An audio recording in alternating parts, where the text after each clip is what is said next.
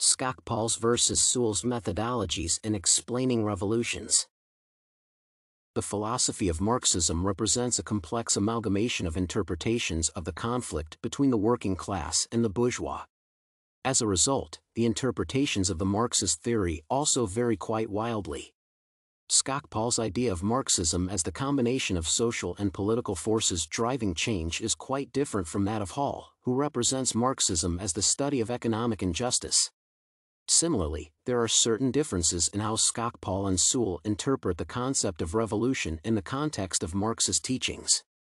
Whereas Skocpol focuses on the societal and structural transformation that a revolution typically implies, Sewell tends to focus on the economic component as one of the driving forces of a revolution.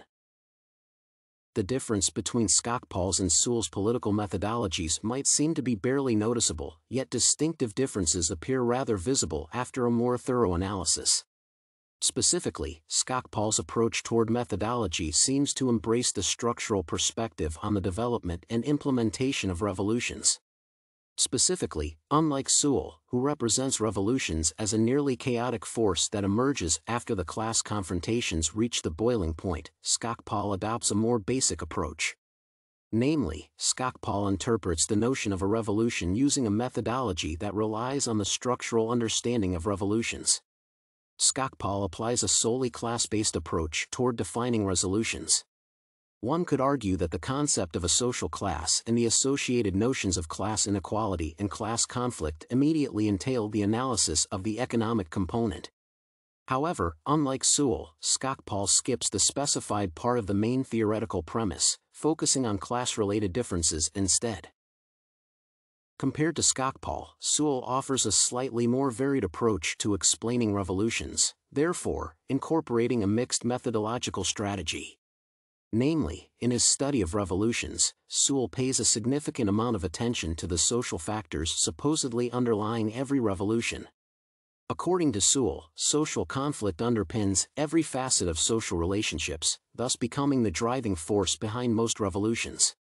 In other words, Sewell's approach is rooted in the notion of the social conflict theory, which posits that socioeconomic inequalities and the uneven distribution of goods represent the core reasons for most conflicts to take place. Thus, Sewell asserts that a revolution can be seen as the conflict in question taken to the nth degree. The specified point of view contrasts quite sharply with the assumption made by Skocpol, who applies a solely political lens to his analysis, therefore, refusing to consider other factors as possible facilitators of a revolution.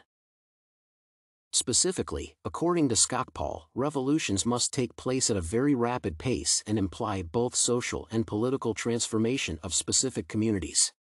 The combination of social and political elements is central to Skocpol's definition, since she envisions a revolution in the Marxist context as a force that alters the status quo and allows the working class to take control over the elite. In turn, Sewell's explanation of a revolution and the methodological approach to studying it involves the economic perspective as well, pointing to the connection between class conflict and economic inequalities. Each of the two perspectives can be considered viable since each emphasizes one of the facets of the Marxist movement. Thus, both Skocpol and Sewell represent nuanced and interesting versions of how the notion of a revolution must be approached on a scholarly level.